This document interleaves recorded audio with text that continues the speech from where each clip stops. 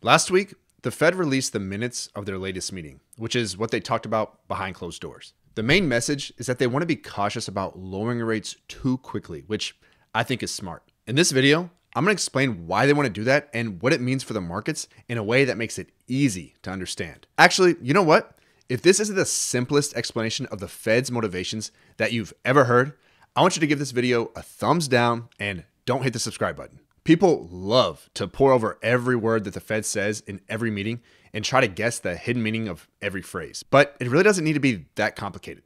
The Fed only cares about two things: jobs and inflation. They want lots of jobs and low inflation. 2% inflation, to be specific. If the job market is weak because companies can't afford to pay workers, they lower interest rates and make it cheaper for them to borrow money. That helps the economy recover and more people get jobs. On the other hand, if inflation is too high, they raise interest rates to help bring it down. The way it works is that raising rates makes it more expensive to borrow money. So not as many consumers and businesses will do it. If there's less money available to buy stuff, companies won't be able to raise their prices as fast, and inflation will go down. So going back to the two things the Fed cares about, the job market is really strong right now, as strong as it's been in about 50 years. So right now, there's no reason for them to lower rates to support the job market. On the other hand, inflation is still higher than their 2% target, so there's an incentive for them to keep interest rates high. That's the main reason they need to be cautious about how fast they lower interest rates. The other reason is their credibility.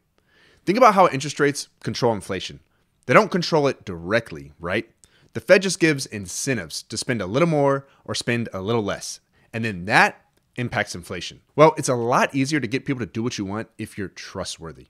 Imagine you have a friend who's always late. If they tell you to meet them for dinner at 7:30, are you going to put in the maximum effort to be there on time, or will you assume they might be a few minutes late? Probably assume they'll be late, right? So they may want you to get there at 7:30, but their ability to influence your actions is limited because they've given you a reason not to believe them. In the case of the Federal Reserve, they want to get inflation back down to 2%. The way they do that is by influencing people to make decisions that will make that happen. For example, a company might only raise their prices by 2% if they expect that inflation will be 2%. But if they don't trust the Fed to do what they say they're going to do and get inflation down, then maybe they'd raise their prices by 4%.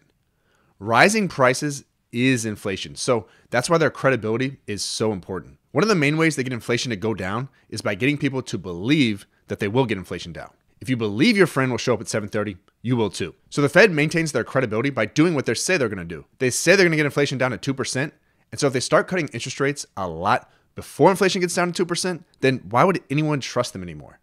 That is why the Fed wants to be cautious about how quickly they lower interest rates.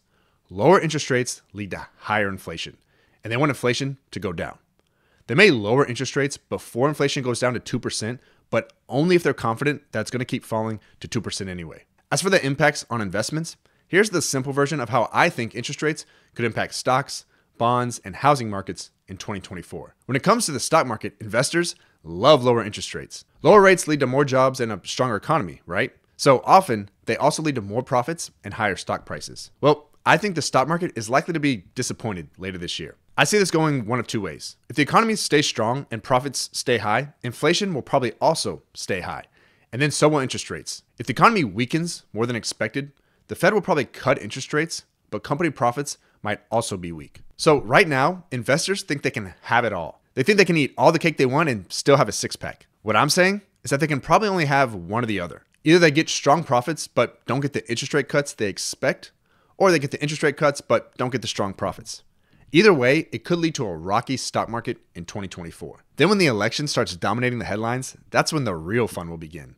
Hopefully, you'll join me for it. As far as the bond market goes, if interest rates stay higher for longer than expected, that would not be good for intermediate and long-term bonds. I said I liked short-term bonds better in my 2024 bond market outlook, and guess what? They're up while long-term bonds are down this year. If rates stay high, that trend could continue. When it comes to real estate, don't get too caught up in the sensationalist lies from people who tell you the housing market's going to crash or skyrocket based on some minor detail about interest rates. Like I said in my 2024 housing market outlook, the big picture is that over the next few years, interest rates are very likely to fall and houses are very likely to get more affordable, even if prices go up. For some perspective, on a 30-year mortgage, a 1% fall in interest rates is the equivalent of about a 10% fall in the price of the home when it comes to affordability. Interest rates matter way more than home prices. So if you're looking to buy that first home, keep saving and keep the faith. If this is your first time here, let me explain how this channel works. Unlike most finance channels, Fundamentals of Finance is run by two experienced investment professionals. We aim to bring you professional investment insights that are simple to understand so that